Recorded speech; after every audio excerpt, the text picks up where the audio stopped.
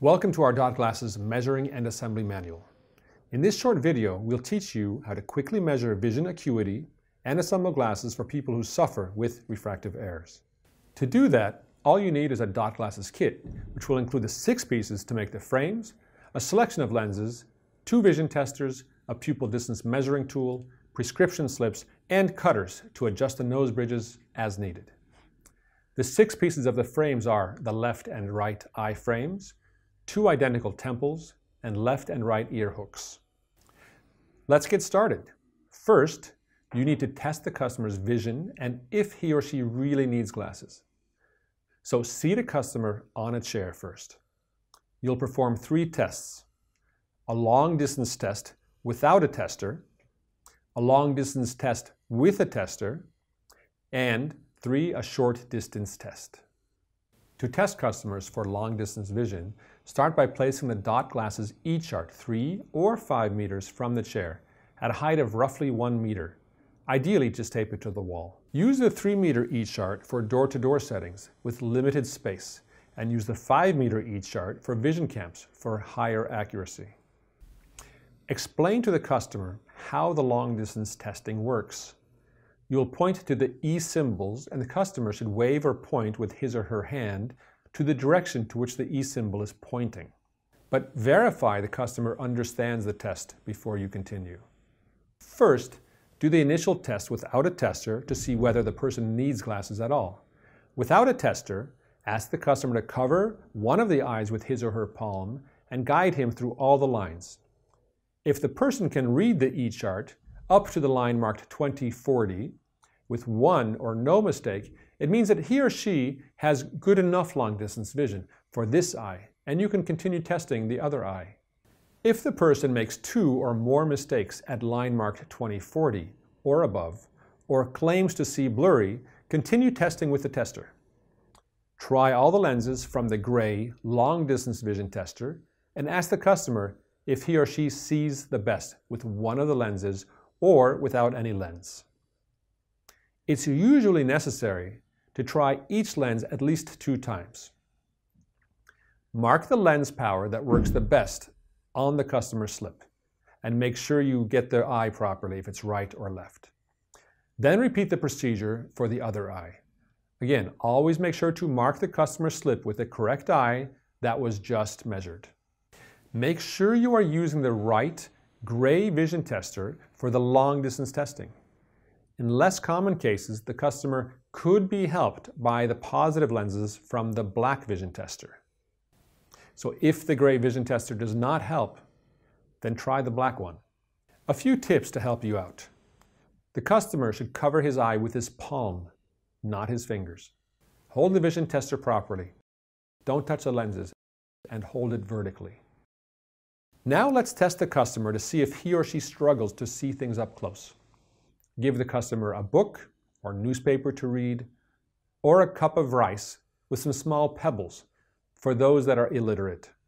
Ask again the customer to cover one of his or her eyes with his or her palm. Try all the lenses from the black short distance vision tester and ask the customer if he or she sees the best with one of the lenses. Again, it's usually a good idea to try each lens twice so the customer is comfortable with the choice. In case the vision testers don't help the customer and the customer complains about poor vision, check for other eye diseases based on the printout included in the kit. You should also make sure to refer such customers to the nearest vision care specialist to receive a more detailed eye examination and possible treatment. If the customer chose one of the lens powers, which means non-zero lenses, then continue the procedure by measuring the pupil distance, or what we call PD. Place the PD testing tool on the customer's nose, directly in front of the eyes. Align the crosshair with the left customer's pupil. Then, check with which number the other pupil is aligned. Mark that number on the customer's slip. Great! That's all you need for the testing and measuring stages. So now let's proceed to the assembly stage. Let's start by adjusting the nose bridge based on the PD you've measured. To do so, cut segments from the nose bridges of both the left and the right eye frames. You'll know how many segments to cut, as the PD you measured is a number that tells you how many segments need to be cut. That means it's 1, 2, 3, or 4 segments. Just check the customer slip. Before you cut though, make sure you keep the flat side of the cutters towards the eye frame. Otherwise, you'll have an ugly cut. Once you do that, attach a temple piece to each eye frame. Make sure to do this before connecting the eye frames together.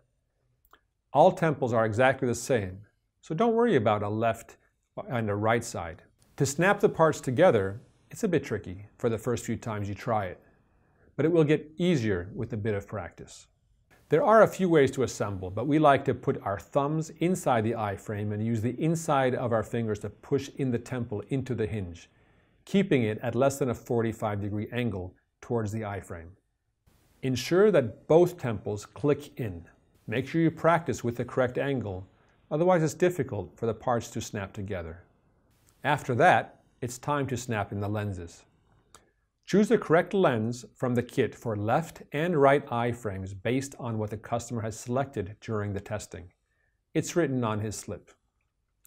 Align the lens to the frame with a round side towards the nose bridge. Then gradually push in the lens into the frame, going around the frame until it snaps in with a clear clicking noise. Don't worry about breaking the lens, it's very tough. So you can push hard if you need to. Thicker lenses will be a bit harder to put in than the thinner ones. Also, don't worry if a thick lens, like a -4 lens, seems to stick out a bit from the back of the frames. This is totally normal. The front always needs to look the same, but from the back, the lens will sit differently in the eye frames. Now that we have the temples attached and the appropriate lenses are in the eye frames, it's time to put the left and right side of the eye frames together. This is actually the easiest step. Just insert the narrower part from the left eye frame into the tube part of the right eye frame. Slide it all the way in so there is no gap on the nose bridge. You should also hear a very slight click when it's in properly. Then select the left ear hook, which you can recognize because it curves slightly towards the head and has some dot texture on the inside of the tip of the ear hook, and simply push it into the left temple. Then take the right ear hook, which curves the other direction, and slide it into the right temple. You're nearly done. Now just clean the lenses with a microfiber cloth and put them on the customer's face. Check the ear hooks first so that they sit comfortably behind the ear. If not, take them off, readjust the ear hook, and put them back on the customer's face. They hold the glasses in place, so this part is important for a proper fit. And that's it. You've just assembled customized dot glasses. Before the customer leaves though, make sure you give him instructions about how to care for his or her new eyeglasses. Don't touch lenses with your fingers, clean glasses with warm water and a microfiber cloth, and use reading glasses for short distances only, not for walking around or driving. Provide the customer with a microfiber pouch for glasses protection. That's it. This is all you need to know to check vision for refractive errors and assemble glasses to treat these refractive errors. If you need more information, refer to the assembly manual printout in the kit. Good luck and all the best in solving your community's vision problem.